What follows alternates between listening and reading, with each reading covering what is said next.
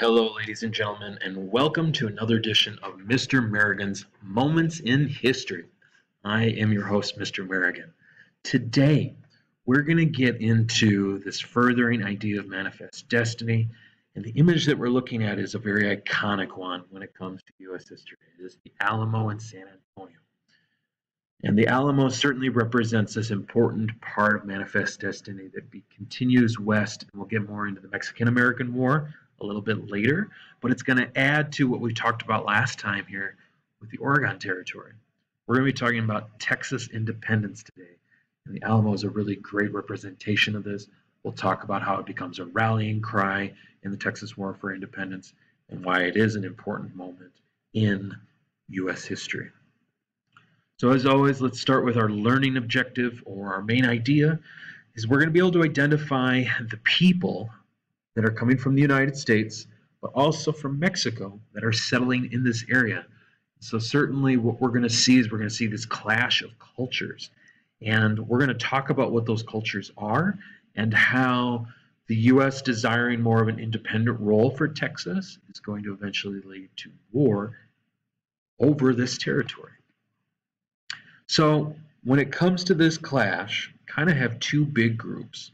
Most of the people who are living in Texas were known as Tejanos and Empresarios. So Tejanos, these are Mexicans who claimed Texas as their home and seek a little bit more of the independence from the major areas of Mexico at this time. And remember, Mexico recently gained its independence from Spain. And before that independence, you had a group called empresarios, who were people who were encouraged by the Spanish government at the time to go and settle into Texas, but you're also going to have Americans wanting to make their way as they push further west into Texas. And so in 1821, you're going to have an American by the name of Stephen F. Austin. And again, you're going to hear some namesakes. Austin is one of them for places in Texas today. So in 1821, Stephen Austin makes this agreement with the newly independent Mexican government to try to establish a colony in Texas for Americans to go and live in. And one of the things that is an area of contention between the Americans that want to go and live there and the Mexican government is this issue of slavery, because slavery was illegal in Mexico. But the Americans who are coming into Texas want to be able to have slaves. And originally, as part of this agreement, they're going to allow some of it, but you're going to see that eventually Mexico wants partially that land to remain a part of Mexico and also doesn't want the influence of slavery. So you're going to see some tension building already over this idea. And so those empresarios largely come, and again, this is from the United States, are coming as a part of this agreement between Mexico and originally Spain and the U.S. and then Mexico and the U.S.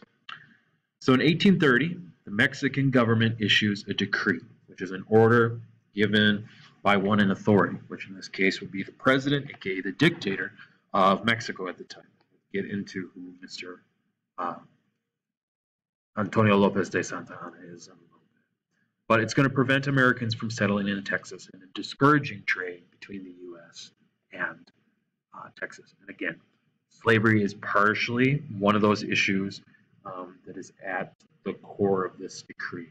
So Austin tries to convince the president of Mexico, who is again more of a military dictator at this point, General Antonio Lopez de Santa Anna, to remove the ban on American immigrants. Remember, these are people who were exiting, leaving the United States to go and live in this area. And in fact, he wants to go as far as making Texas an independent state of Mexico, still under the authority of the Mexican government, but would allow itself to be more autonomous, rule itself. And so this is kind of where you're going to see, again, a lot of those tensions building. So the other main idea we have for today is, now that we know the groups that are there, now that we know why there's tension, can we explain, and we are going to be able to by the end of today, to explain how Texans fought for their independence from Mexico.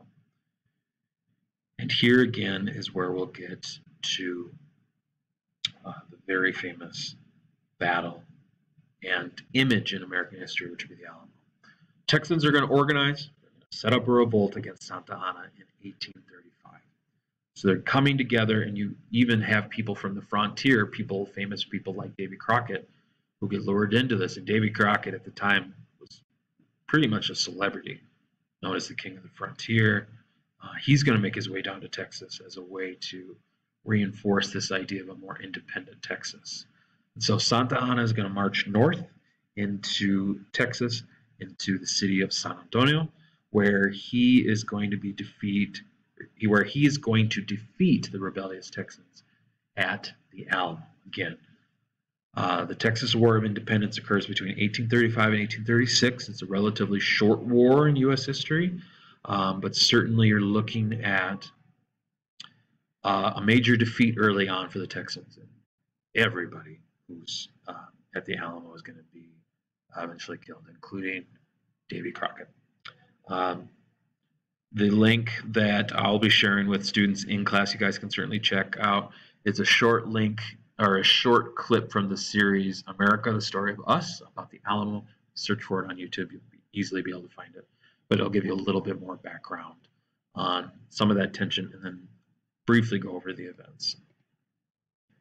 So in this struggle, Texan leaders, much like we saw earlier in U.S. history, they're going to declare their independence from Mexico, right? They're going to do this on March 2nd, 1836. However, this is by no means Texas being fully independent. Just like July 4th, 1776, the United States didn't become an independent country. They still needed to win the war. And so, just like we saw there, Americans in 1776 declare their independence from Great Britain, but they're also needing a commander-in-chief, who they, at that point in history, they already had, George Washington. Now, in Texas, 1836, they're going to name Sam Houston. Again, if you're following along with the namesakes for Texas, Houston's going to be an important part of this. He's going to become the commander-in-chief. So in other words, he's the one who controls all the forces that are fighting in Texas at this point. And this is going to be a really important role, and his leadership is going to be very fundamental for the independence of Texas. Okay, so he becomes commander-in-chief. You can see in here, Houston wants to prevent Mexicans from overrunning any of the other forts. And so he's going to order the troops at Goliad, to abandon their position. They don't think they can hold it. They want to come back and kind of regroup. As they are retreating, however, they come face to face with Mexican troops.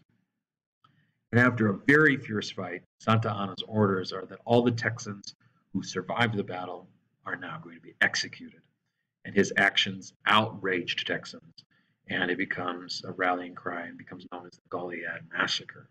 So you've got the Goliad Massacre and the Alamo now.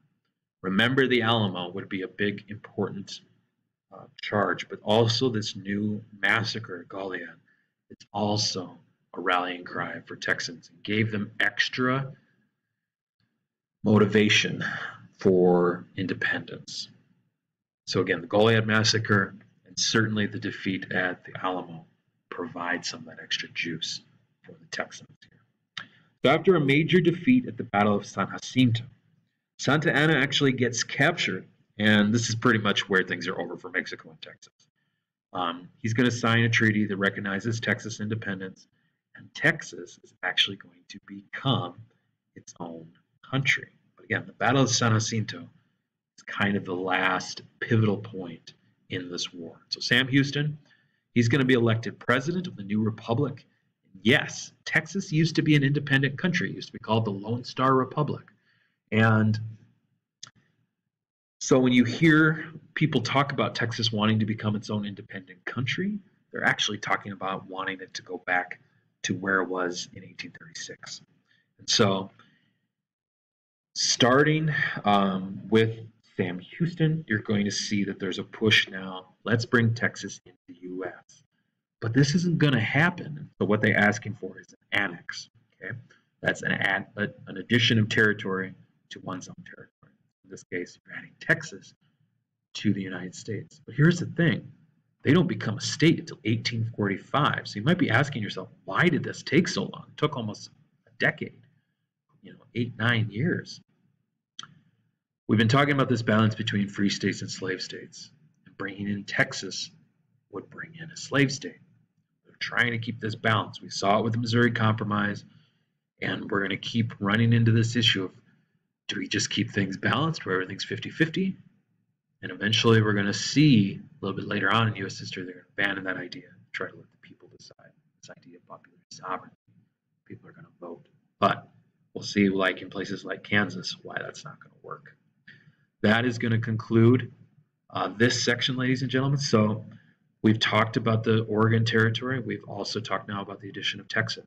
So we're going to see later in our next unit how much of the Southwest later becomes a part of the United States and the Mexican-American War.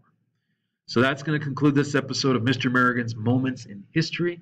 Those of you who are joining us just to learn, thank you so much for coming along with the ride. I hope that we're adding a little bit to your understanding of U.S. history. Those who are my students, thanks for checking this out. Please ask me any questions you have. Hopefully you've been following along with the guided notes. Thank you, everyone, and we'll see you next time.